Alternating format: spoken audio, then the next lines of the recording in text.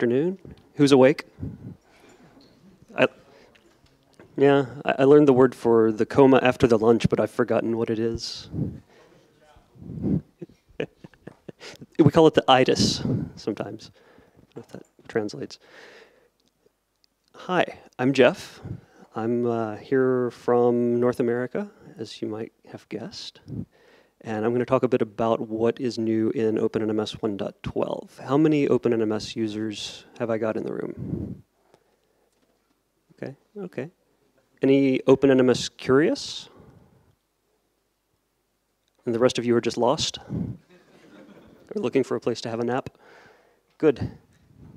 So a bit of an agenda here before I launch in. I'll cover who I am, what OpenNMS is, which seems to be indicated, a little bit about its functional areas, and then I'll jump into the new features, which I've divided into broad areas of configuration helpers, end-user helpers, infrastructure, integration, performance improvements, device coverage improvements, improvements in Link D, which is our topology discovery daemon, shiny stuff, and architectural boring stuff. So I'll start, who am I? I'm just this guy. I've been a systems management nerd for going on 15 years now, I suppose. Systems and network management. My first real job doing systems and network management was with NASA. Note the bolded first A, that's very important. It's the people who put stuff in space, not the people who put malware on your chancellor's handy.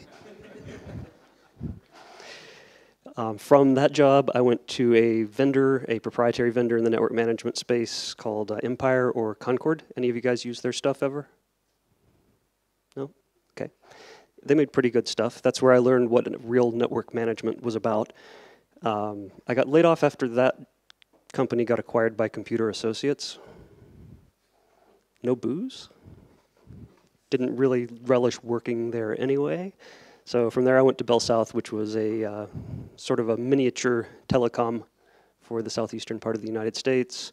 That's now part of AT&T.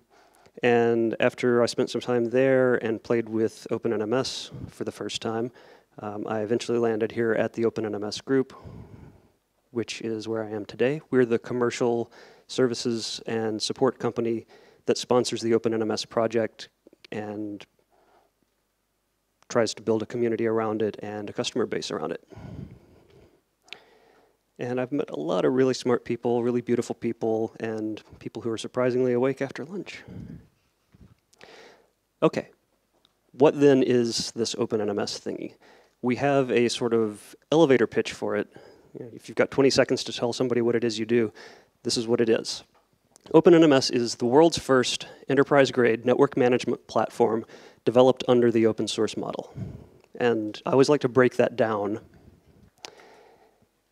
So let's talk about it a bit. World's first.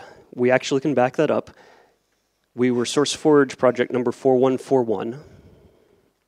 The NetSaint project actually predates us, which was the precursor to Nagios, many of you probably know.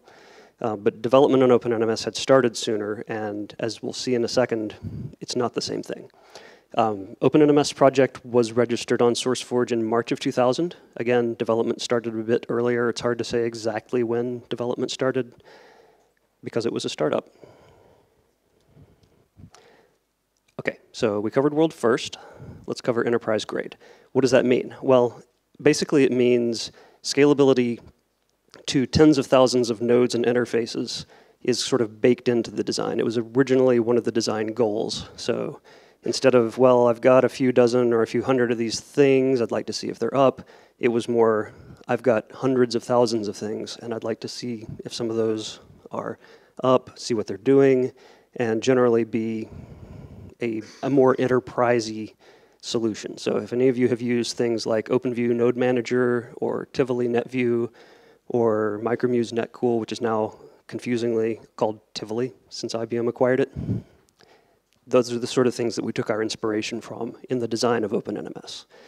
And the hallmark feature that really makes the scalability go is that it is an extensible and event-driven architecture under the hood. So everything that happens inside OpenNMS is really driven by events. All right. Also, I say that it's a network management platform, and we make that distinction carefully. OpenNMS is not an application, it is an application platform. It lets you build exactly the application management application that you need.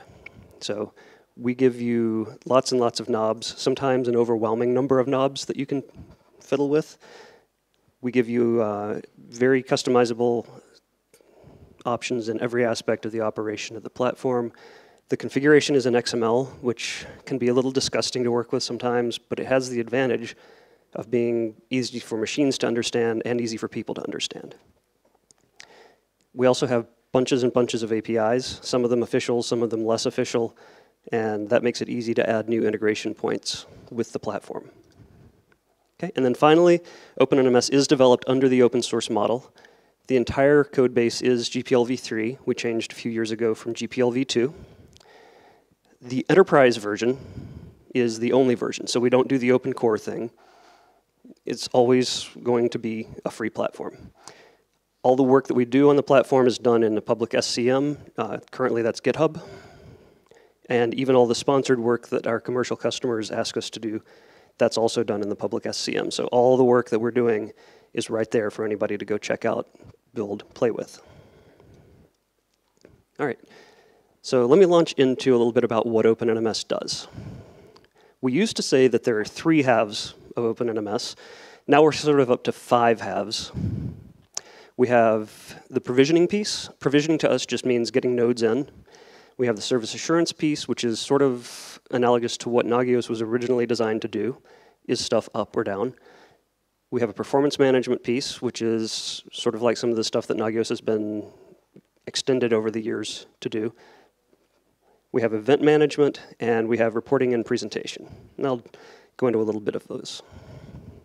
Provisioning is sort of, if you're a telco person, then provisioning has already a specific meaning. We have a different one. For OpenNMS, provisioning just means getting stuff into our model. So we populate the model with nodes.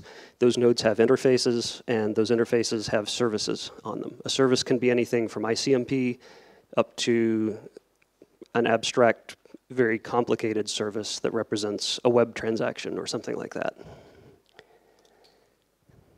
Then we have the service assurance component, which is also known as polling. That's the is it up or not question.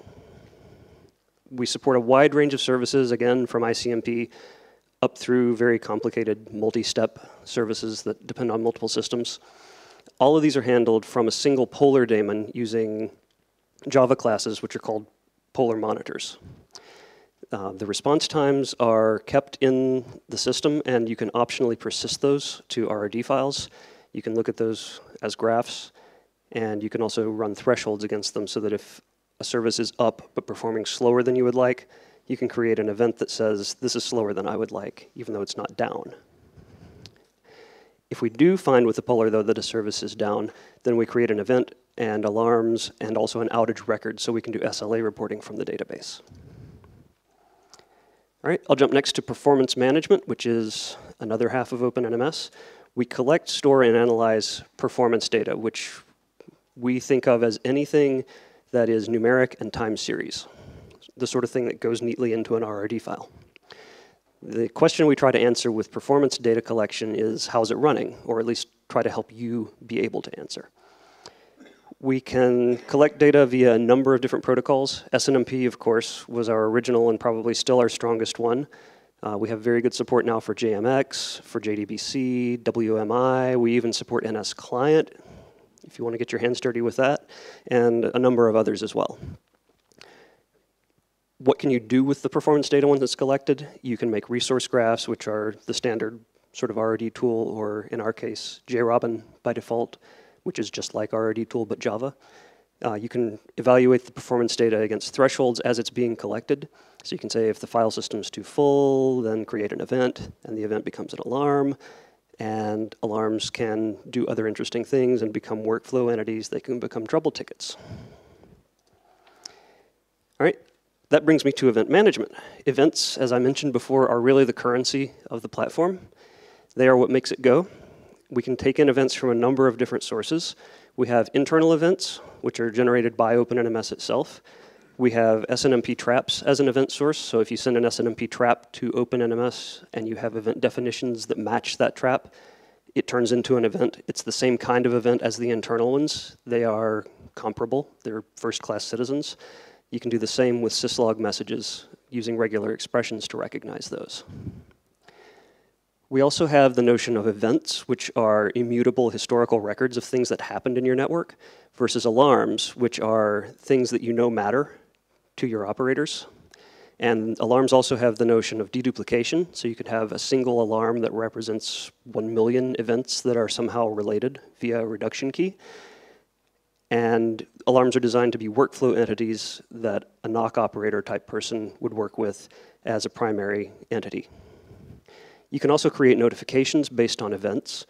Notifications are a way of sending outside the system a record of some event. Email is probably by far the most popular way to deliver notifications, but we can also deliver those via XMPP and a number of other methods. And then finally, we have some help desk integrations which tie into the event and alarm subsystem, which let you create trouble tickets in a foreign help desk system based on alarms that are inside OpenNMS. And it enables a bidirectional synchronization.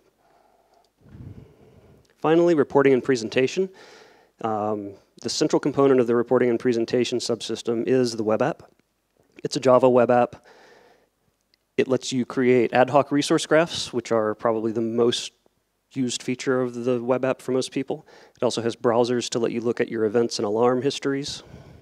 There's a Jasper Reports integration, thanks to Mr. Trollmer up here in the front. There's, actually we're up to four different maps now. We used to hate maps, now we love them because we have good ones. And finally, we've also got a REST API that's part of our web app, which is definitely the new hotness in terms of ways to interface with the platform. Okay, so we've got a little bit of a background on what the system does. Let's talk about what's new. New stuff, we've got a JMX configurator, an SNMP MIB compiler, SNMP data collection configurator, and we have split the graphs configuration. These are things that are new between 1.10 and 1.12. Let me pause for a second and ask, of those using OpenNMS, how many are already on 1.12?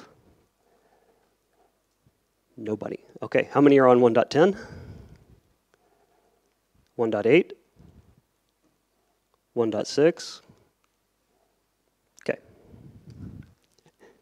So we have this JMX configurator, which is affectionately called the JMX Zaugblaser.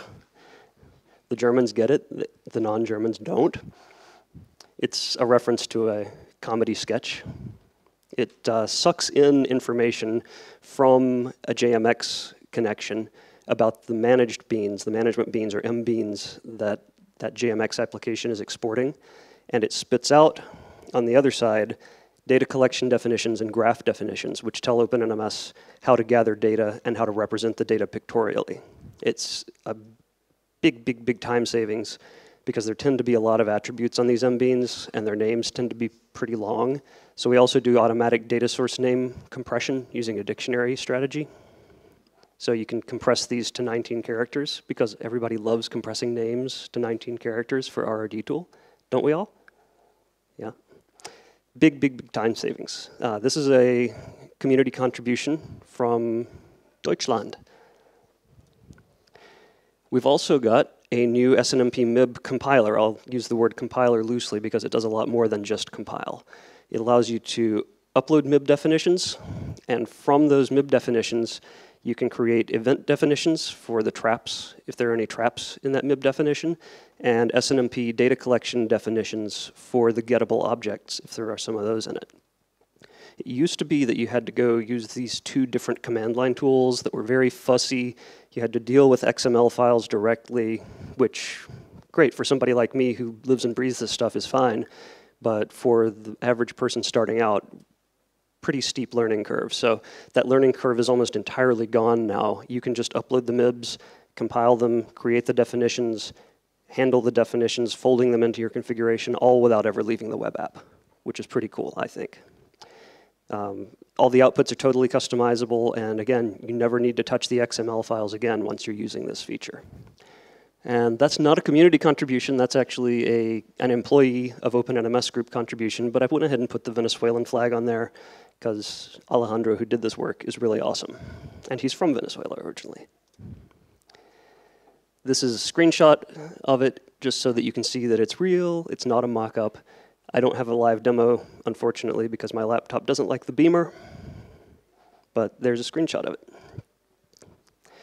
All right, related to data collection, in 1.12, we're by default splitting the SNMP graph.properties file into a top-level file plus an SNMP graph.properties.d directory. That's a lot of dots, but it's the way it is.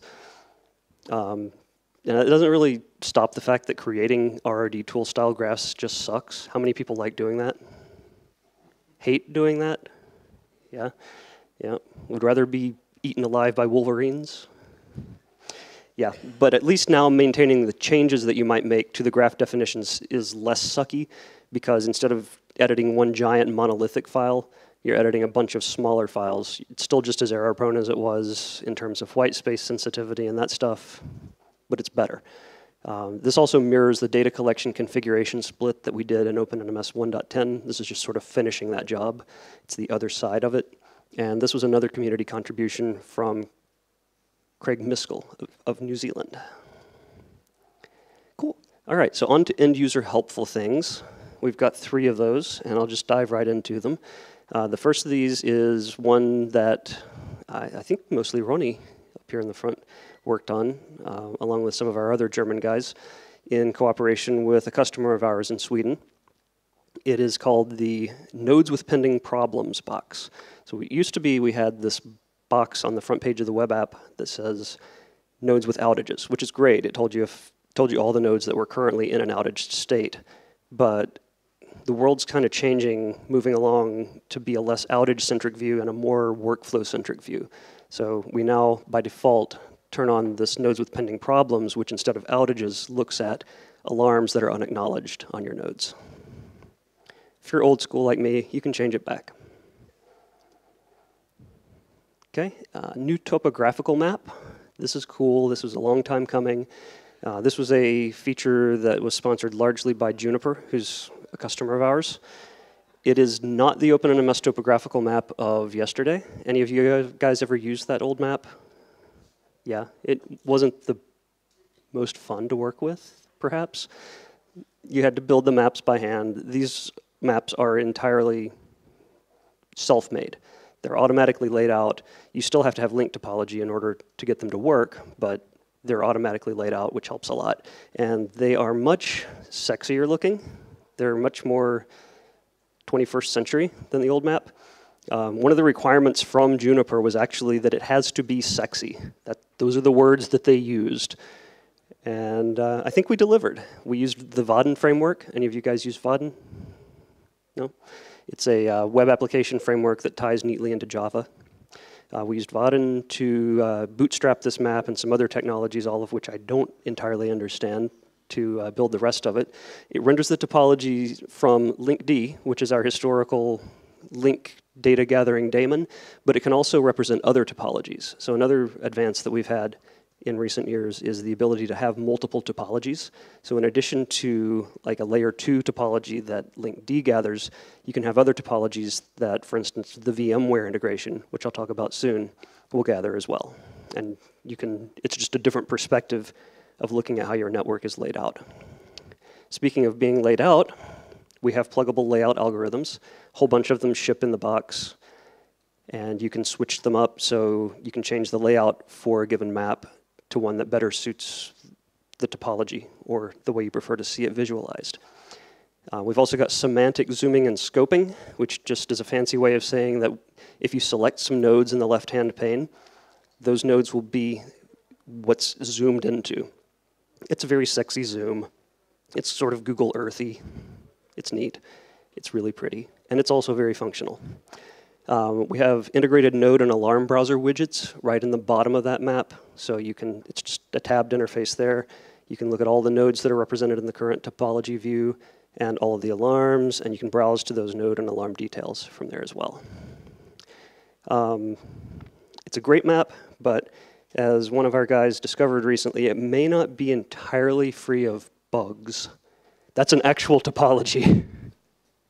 Not sure how that happened, but that's an actual topology. Okay, more maps. Yay, we've got more maps. We actually now have a geographical node map. We never had one of those before. We used to have a geographical remote polar map, but never a geonode map. We used Vaadin again and the leaflet framework for creating this geomap.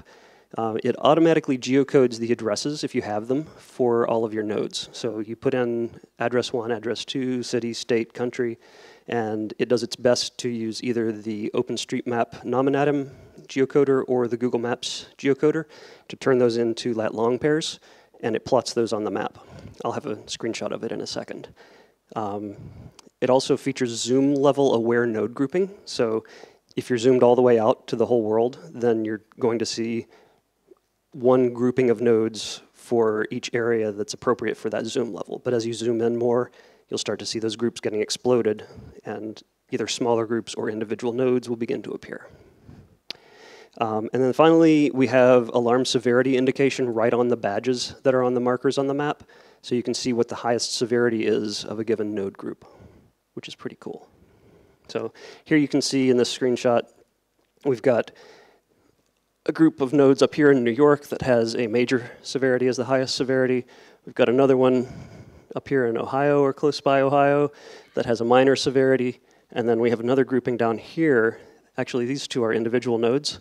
This is a grouping of, I don't know if you can read it in the back, but 39 nodes in that grouping in the North Carolina area where our headquarters is in the States. And if you click on that, which I've done in this, you can actually see the highest alarm level, the nodes, what the IP address is of the indicated interface that has the alarm on it. So it's a really cool way to visualize your nodes. Okay. We also got some new stuff in terms of infrastructure, stuff we think of as being plumbing that most people don't ever think about, but it's our job to think about as people who do monitoring. So we've got a couple of, actually these are both community contributions. We've got a new access point monitor, which was contributed by some users in Canada, in Quebec. It intelligently monitors your Wi-Fi or VLAN access points.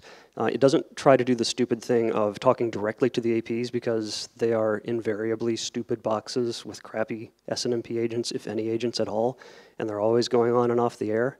So this approaches that problem by talking instead to the wireless controller. So far it supports Motorola and Aruba controllers. I think Motorola is the Canopy stuff. Anybody use their stuff? Aruba stuff either? So nobody cares. But it's actually really slick. It represents the nodes, even though it's not talking directly to the APs, it represents the APs as if they were regular nodes. And you can see them come on and offline if they disconnect from the controller, or if they're reporting problems via the controller, you can see those represented as well. So that was a really, really good ad, I think. We've got another infrastructure ad, which I think a lot of people will find to be very exciting. I know I do. It's a VMware vSphere integration. How many VMware users do we have? Wow, that's a lot. Okay, cool. So you guys might want to think about playing with this thing. It is a native integration. It uses the VMware vSphere SOAP API as well as the SIM API for talking to host systems. So all you need to do to get your whole infrastructure, your whole virtual data center or data centers imported to OpenNMS is basically just point OpenNMS's provisioner at your vSphere server or servers. It needs a username and password, of course, which have specific permissions, and it talks to the vSphere server and asks, give me your nodes, give me your host systems, give me your virtual machines, represents those in the OpenNMS model automatically. You don't have to discover them or add them manually. It just slurps them directly out of vSphere, and boom, you have your virtual infrastructure in OpenNMS. We gather topology automatically, which can be represented in that topo map that I showed you a few slides back, which is really neat. We also do polling or service assurance. We have health indicators on the host systems and on the virtual machines, which are exactly analogous to what you would see in the vSphere client if you were running that on your desktop, except right there it is in OpenNMS. You don't have to go to the vSphere client. We also do data collection. We probably do way too much data collection. Basically, right now, we just kind of collect everything that we can, both via the vSphere SOAP API and the SIM API. So it's a really overwhelming amount of data at the moment. We need help, and I'll go ahead and turn this into a call for community help. We need help whittling down what we collect to the set of things that's really important. So if anybody's interested in helping a project do that, please see me after. And again, this is another community contribution. Ronnie up front here was involved in this, and one of his colleagues at the Hochschule in Fulda, Mr. Christian Popp, I think was the lead implementer of this thing. Very, very, very cool stuff. We're very happy about it. So this is sort of a diagram that just gives you an idea of how the provisioning happens conceptually. Again, you point OpenNMS at your vCenter, and all of this stuff turns into all of this stuff. It really is that simple once you've got it configured. It's almost zero effort. And here is a screenshot showing you what the monitoring looks like. Again, this is just the service assurance monitoring part. So these will turn red if the managed entity status goes to a bad state, or if the host system for this host system goes to a bad state. And guess what you can do? You can turn those into notifications so you can actually wake somebody up in the middle of the night. Anybody who's interested in reading the white paper in German can just scan that, or you can just scan it from my slides later on. I can't really read it. Okay, we've got some other new stuff in terms of integration possibilities. I'll jump right into those too. We've got a new thing called the syslog northbounder. In fact, we have a new thing called northbounders generally. Anybody know what a northbound interface is? Okay, sort of a term borrowed from the high-end proprietary network management world. Northbound interface essentially just means a way to send information from one network management platform to another that's designed to consume and aggregate it, sort of a manager of managers situation. OpenNMS is often called on to talk to a northbound interface, and we've always in the past just kind of cobbled something together with SNMP traps or another mechanism, but now we actually have this syslog northbounder, which is designed specifically for being a northbound interface to other systems. It is, unlike our other event handling things from the past, it is actually alarm-centric rather than event-centric, which means if you get 1 million events that roll up into a single alarm, you can northbound just the single alarm instead of all 1 million of those events, which can be a big help. You can have multiple configurable destinations for the syslog messages that we send.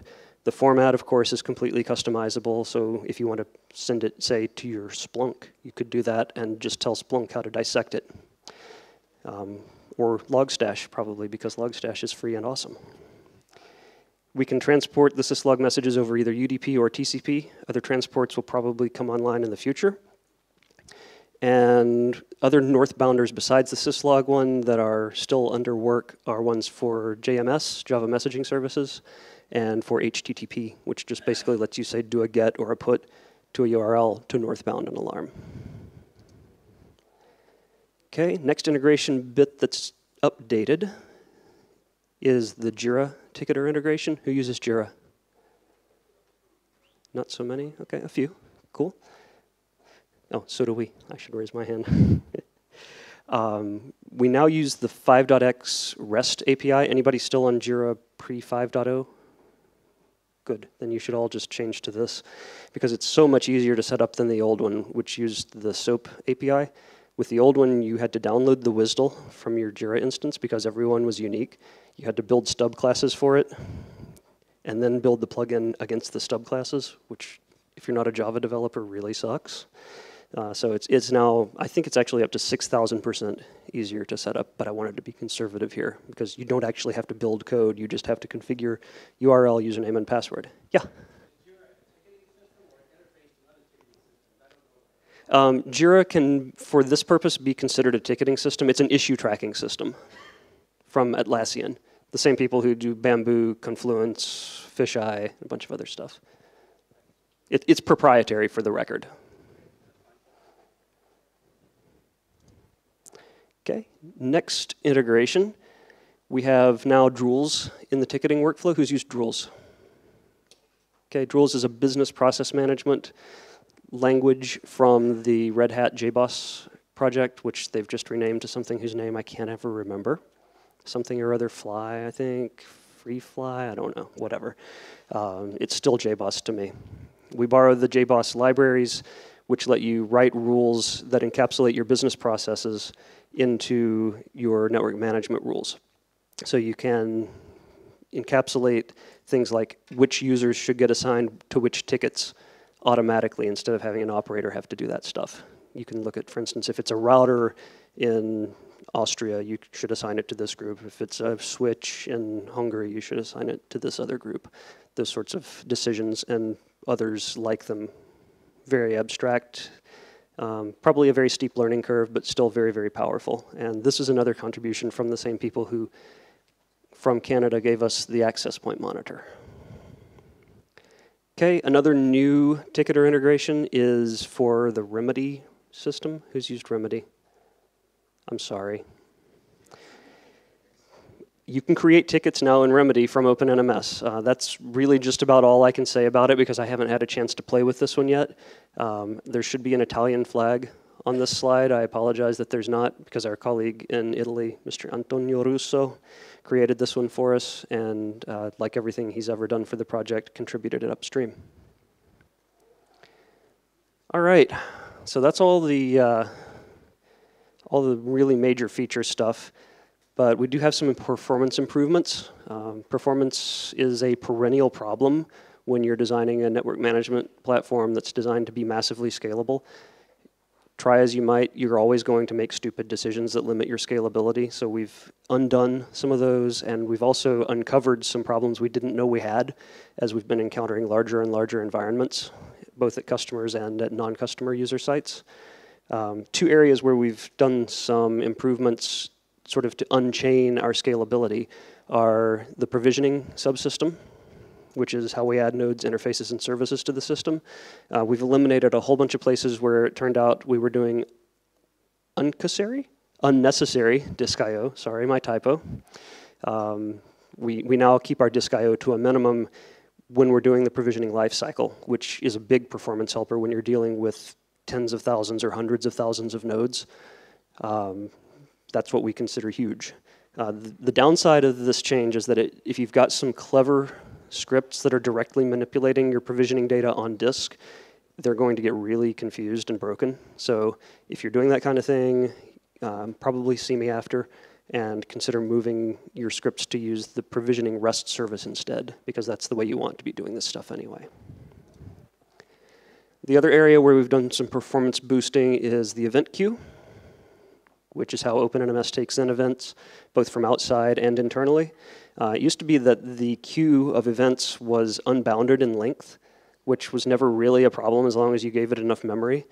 But we've had some customers and users do some stress testing and found that when you start throwing millions of events per minute at it, you can get a clogged event queue. So we implemented in 1.12 the ability to bound the length of the queue, at which point it'll start to discard events instead of falling over if that should ever happen, which nearly never has. But it's a problem now, so we decided we'd go ahead and fix it. Most people won't notice this unless your event use case is very numerous events in short periods of time, in which case it might bite you, and you should know how to configure it, so see me after. All right, other new stuff. We've got some device coverage expansions. I'm just going to rattle off these vendors for the video. Acme Packet, Allot, Blade Network, Cisco Telepresence, Ericsson, Juniper, GGSN nodes, which are a GSM mobile stuff.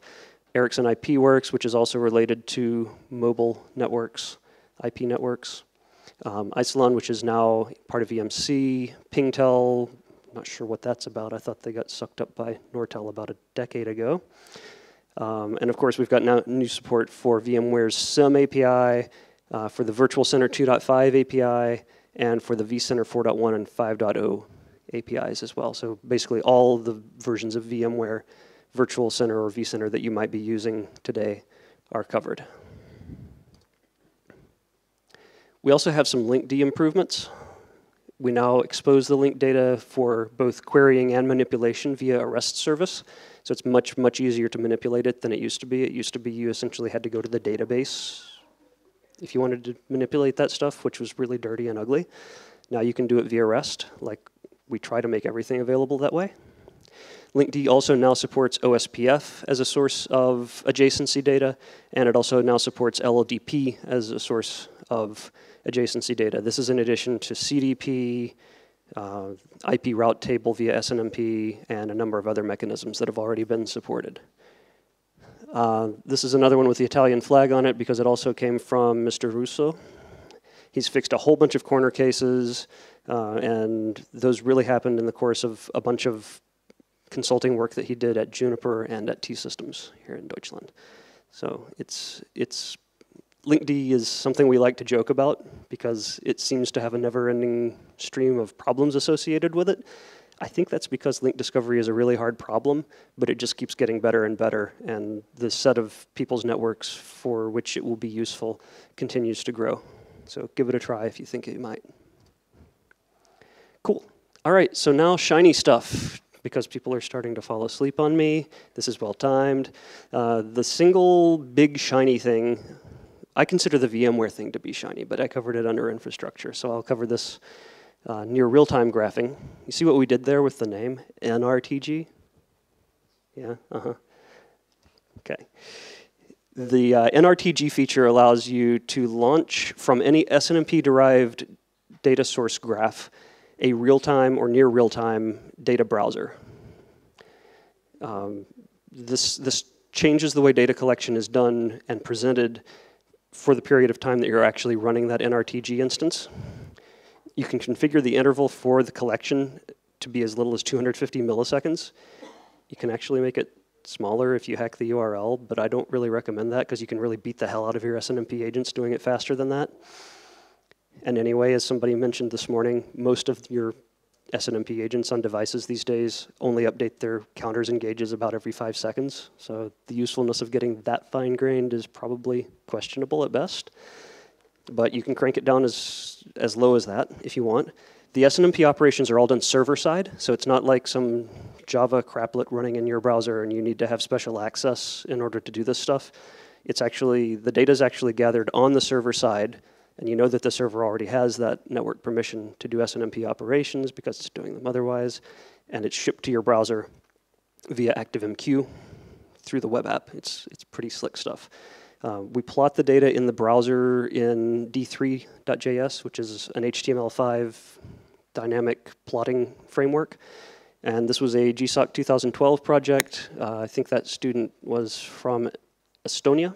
I think I got that flag right. And it was mentored by one of our German community guys. And I got a screenshot of that. So the inset here is what the regular graph looks like. You click this link that says Start NRT Graphing, and you get this bigger one. And it actually is a bigger window. It's a large plot area. And you can see that the timeline on this is actually seconds. Oh, shoot.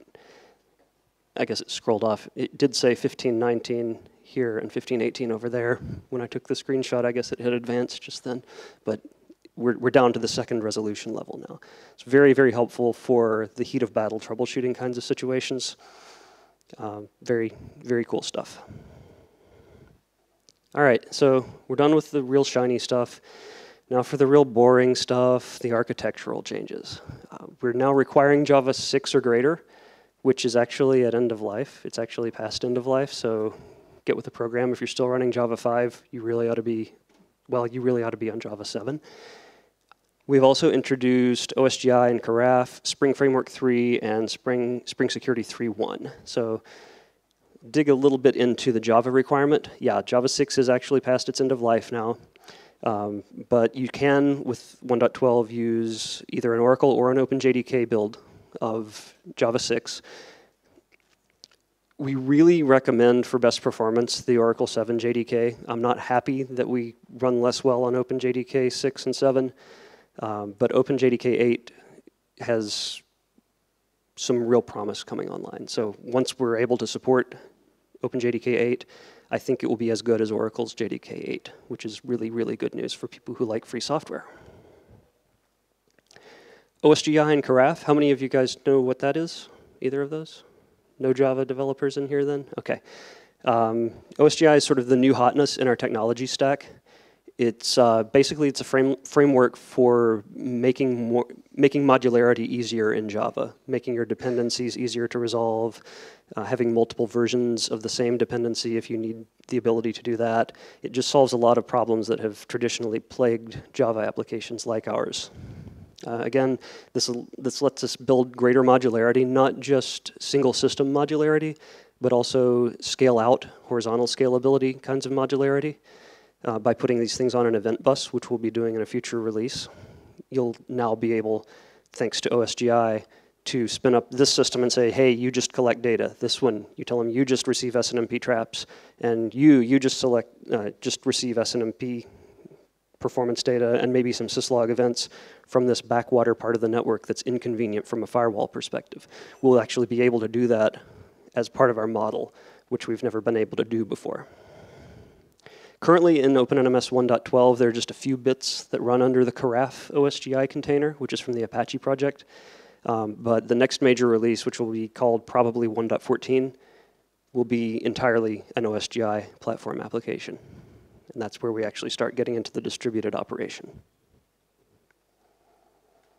Okay, other architectural boring stuff, dependency injection framework, Spring framework 3.0. Anybody use Spring? It's cool. It makes Java suck less. It is, again, it's a long-standing part of our stack. It's not new hotness. It's just an updated hotness. OpenNMS 1.10 used Spring Framework 2.5. Unless you're a developer, you won't notice the change. Even if you are a developer, you probably won't notice the change. We use another artifact from the Apache Spring guys, or VMware Spring guys now, I guess they are, called Spring Security, which is just an authorization, authentication, and accounting framework for Java. It's, again, another long-standing part of our stack. In OpenNMS 1.10, we use Spring Security 2.0, which had a different configuration layout. Again, most users won't notice the change. If you are authenticating your OpenNMS users via LDAP or Radius or Active Directory or some other external authentication mechanism, then you will need to make changes to your configuration due to this upgrade, so come see me after and we'll talk. Okay, that is all I've got in terms of the talk itself. I had a live demo ready to field on my laptop, but my laptop hates the Beamer, so anybody who wants to see a live demo of some of this stuff, please come see me and I'll be happy to run it one-on-one or one-on-few with you. How am I doing on time? Doing all right. Okay, so I'm happy to take your questions now or after. You can reach me at jeffg.org on Twitter. OpenNMS project is at OpenNMS on Twitter. And you can find me as user jeffg in the hash OpenNMS channel on irc.freenode.net. All right, I am open to questions if you have them. Just a second. Oh, that's a kind of sport. After the lunch.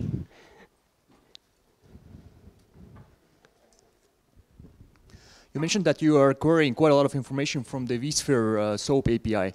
Have you pointed it at a large vSphere installation? And if you have, what happened? That's a very good one. Do I need to repeat it? I don't know. Was that good enough? Okay, so he got it on the mic. Ronnie, would you take that? Can you speak to that? Because you've played it with it more than I have. Let me just hand this to you.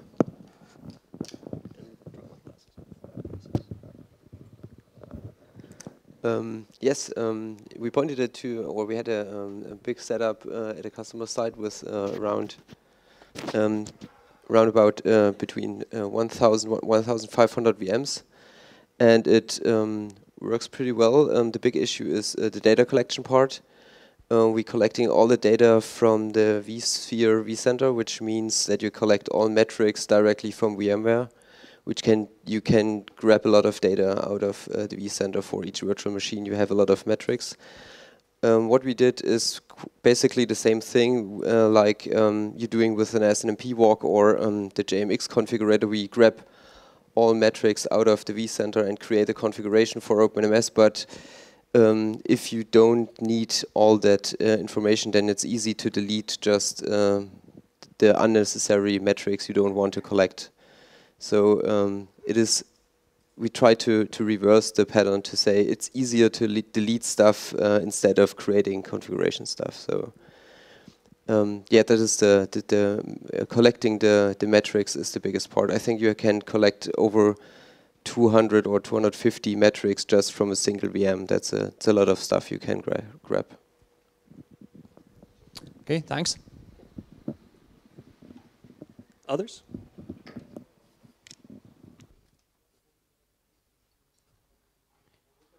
No other questions? Okay. Nothing else? All right. Thank you, Jeff. Thank you all for your time.